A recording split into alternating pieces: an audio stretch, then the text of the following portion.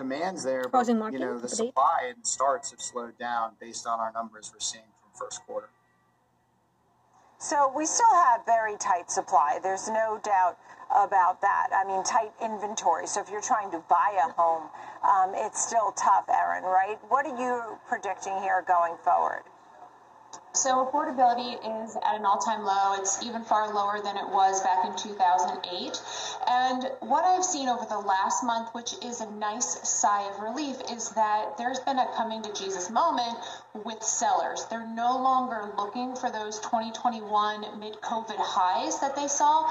Now they're getting a bit more realistic in terms of, what they can get for their property in today's dollars and the timeline that it takes to sell a property. So it's no longer, 1 week to 30 days.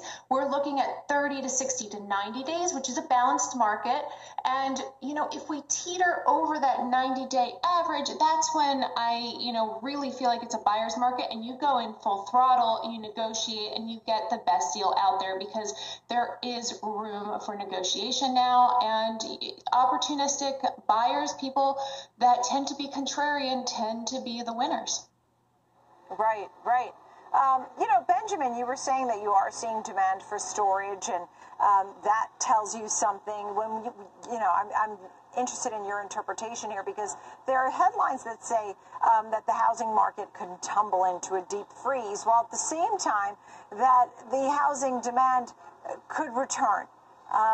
So it's sort of like, which one is it? Meantime, when I look at the Home Builders Index, that's about a buck off the 52-week high. So we know that the housing stocks are doing great. Where do we stand, Benjamin? Is it a winning year, a lot of movement, or not necessarily? I think, unfortunately, there's a uncontrollable outside effect here called the Fed, and they can really put some brakes on our economy here as we sit here and look at, the ability for people to adjust. And I think Erin's pretty spot on with, the market's not 100% a buyer's market, but it's definitely starting to move that direction.